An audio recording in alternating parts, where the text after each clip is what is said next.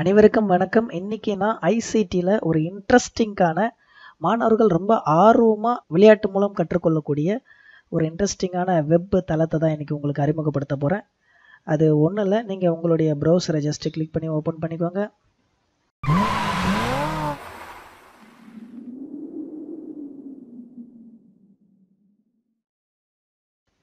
Open பண்ணிக்கிட்டு இதில் குயிஸஸ் அப்படின்னு அடிங்க. ஜஸ்ட் QUIZIZZ அடித்து என்ட்ரு கொடுங்க. என்ட்ரு கொடுத்தீங்கன்னா அதில் ஃபஸ்ட் ஆப்ஷன்லேயே உங்களுக்கு வந்துடும் குயிஸ் ஃப்ரீ குயிஸஸ் ஃபார் எவ்ரி ஸ்டூடெண்ட்டுன்னு வந்துடும். ஜஸ்ட்டு கிளிக் பண்ணிக்கோங்க. ஸோ கிளிக் பண்ணி உள்ளே வரும்பொழுது உங்களுக்கு சைன்அப் கேட்கும். நான் ஆல்ரெடி சைன்அப் பண்ணிட்டேன். சைன்அப் பண்ணுறது எப்படின்னு உங்களுக்கு சொல்கிறேன். அதுக்கு முன்னாடி இதில் என்னென்னலாம் இருக்குது அப்படின்னா, நீங்கள் ஏற்கனவே காஹூட் கேம் வந்து இன்டராக்டிவ் செஷன் மூலிமா மாணவர்களுக்கு ஹைடெக் லேபில் விளையாடி இருப்பீங்க. ரொம்ப ஆர்வமாக மாணவர்கள் கற்று இருப்பாங்க. அதுக்கு ஈக்குவலான ஒரு தளம் தான் இது. ஸோ இப்போ நான் உங்களுக்கு 10th இங்கிலீஷில் யூனிட் 2ல் ஐசிடி கார்னரில் கொடுத்துருக்குற ஒரு கேம் இதிலிருந்து தான் எடுத்து கொடுத்துருக்குறாங்க. அதை இப்போ உங்களுக்கு விளையாடி காமிக்கிறேன், எப்படி இருக்குன்னு பாருங்கள். அதுக்கப்புறம் அதை எப்படி கிரியேட் பண்ணுறது என்ன ஏதுன்றதை பின்னாடி சொல்கிறேன்.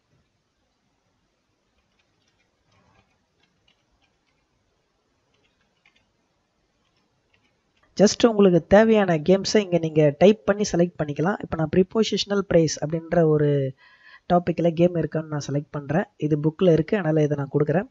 இங்கே என்னென்ன சப்ஜெக்ட் கேம்ஸ் இருக்குது ஆல்ரெடின்றதை இங்கே நான் சொல்லிடுறேன். மேக்ஸுக்கு இருக்குது, இங்கிலீஷ் அண்ட் லாங்குவேஜ் இருக்குது, சோஷியல் ஸ்டடீஸ் இருக்குது, வேர்ல்டு லாங்குவேஜஸ் எல்லா லாங்குவேஜஸ்க்கும் இருக்குது, சயின்ஸ் இருக்குது, கம்ப்யூட்டர் சயின்ஸ் அண்ட் ஸ்கில்ஸ்க்கு இருக்குது, கேரியர் அண்ட் டெக்னிக்கல் எஜுகேஷன் இருக்குது, கிரியேட்டிவ் ஆர்ட்ஸுக்கு இருக்குது, ஹெல்த் அண்ட் ஃபிசிக்கல் எஜுகேஷன் இருக்குது. இது போல் எல்லாத்துக்குமே இங்கே இன்டராக்டிவ் கேம் செஷன் இருக்குது.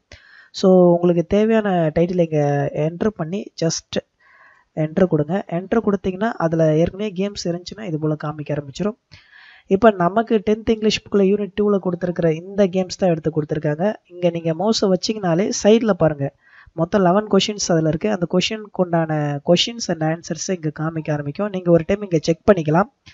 செக் பண்ணிக்கிட்டு அப்புறம் இதை ப்ளே பண்ணி விளையாட ஆரம்பிக்கலாம். இப்போ உதாரணத்துக்கு நான் இங்கே ப்ளே பட்டன் அழுத்துறேன். அழுத்தின உடனே இங்கே பாருங்கள் ப்ளே லைவ் கேட்கும். இது வந்து மாணவர்கள்கிட்ட இன்ட்ராக்டிவ் செஷன் வைக்கும் போது நீங்கள் போகலாம். இப்போ இந்த கேம் எப்படி இருக்கும் அப்படின்றது ஜஸ்ட் ப்ளே பண்ணி காமிக்கிறேன் பாருங்கள். ஸோ ஃப்ளாஷ் கார்டில் போயிட்டு நீங்கள் என்னென்ன கொஷின்ஸ் இருக்குன்னு ஒரு டைம் படிச்சுக்கலாம். இல்லை நேரடியாக விளையாட போகணுன்னா ப்ளே கொடுத்துக்கலாம்.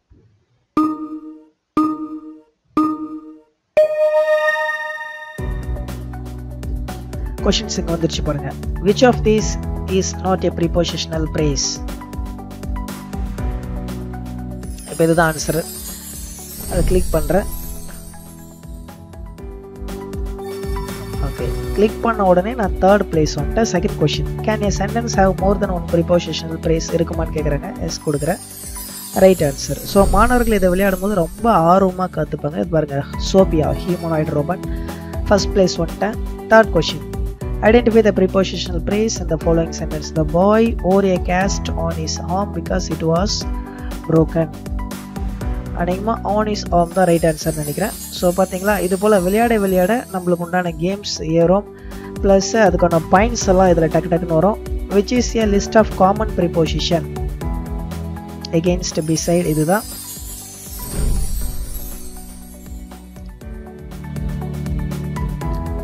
ஸோ இப்போ நான் ஃபஸ்ட் பிளேஸ் இருக்கேன். மாணவர்களுடைய பேரும் உடனே ஃபஸ்ட் பிளேஸில் அங்கே வர ஆரம்பிச்சிடும்.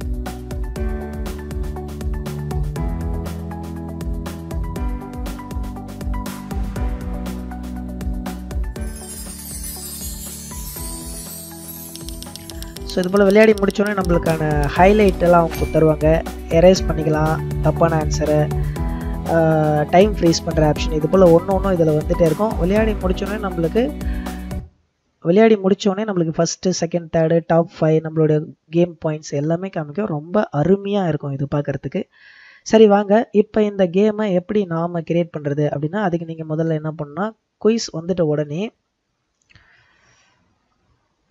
குயிஸ்ன்னு டைப் பண்ணி உள்ளே வந்துடுறீங்க இல்லைங்களா. இப்போ நான் லாகின் பண்ணிட்டேன். லாகின் பண்ணுறதுக்கு முன்னாடி நான் எப்படி இருக்குன்னு காமிச்சிட்றேன்.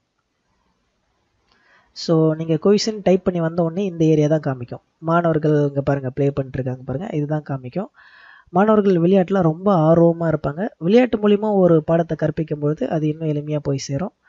ஸோ ஐசிடியில் இப்போ இதை நம்ம பார்ப்போம். இந்த குயிஸ்ன்ற வெப்சைட்டை உள்ளே வந்தோடனே நீங்கள் என்ன பண்ணணும், கெட் ஸ்டார்டட் இல்லை லாகின் பட்டனை கொடுக்கணும். கொடுத்தோடனே நீங்கள் மெயில் ஐடியை பயன்படுத்தியும் லாகின் பண்ணலாம், இல்லை நேரடியாக சைன் அப் வித் கூகுளை கொடுத்தும் லாகின் பண்ணலாம். சைன் அப் வித் கூகுள் கொடுக்கறதுக்கு முன்னாடி நீங்கள் உங்கள் ஜிமெயில் லாகின் இந்த சிஸ்டத்தில் பண்ணியிருந்தீங்கன்னா டைரெக்டாக அதை எடுத்துக்கும். இப்போ நான் சைன் அப் கொடுக்குறேன். கொடுத்துட்டு இதில் தான் நான் கொடுக்க போகிறேன், என்னுடைய மெயில் ஐடியில் தான் கொடுக்க போகிறேன். ஸோ கொடுத்துட்டிங்கன்னா முடிஞ்சு போச்சு, அவ்வளோதான். நேரடியாக கேம்குள்ளே வந்துட்டேன். பாருங்கள், என் பேரில் எனக்கு ஒரு அக்கௌண்ட் க்ரியேட் ஆகிடுச்சு. இப்போ இங்கே இருக்கிறது எல்லாத்தையுமே நீங்கள் விளையாடி பார்க்கலாம். இல்லை புதுசாக நானே கிரியேட் பண்ணி ஒன்று விளையாடணும் அப்படின்னாலும் அதை நீங்கள் இங்கே போயிட்டு கிரியேட் ஏ நியூ குயிஸ் அப்படின்ற இடத்துல போயிட்டு இங்கே நீங்கள் கிரியேட் பண்ணணும். இது எப்படி ஒரு கேமை கிரியேட் பண்ணி ப்ரெசென்ட் பண்ணுறது அப்படின்றத நான் அடுத்த வீடியோவில் உங்களுக்கு சொல்கிறேன். இப்போ ஒரு ஹைடெக் லேபை பயன்படுத்தி மாணவர்களை எப்படி விளையாட வைக்கலாம் அப்படின்றத சொல்கிறேன்.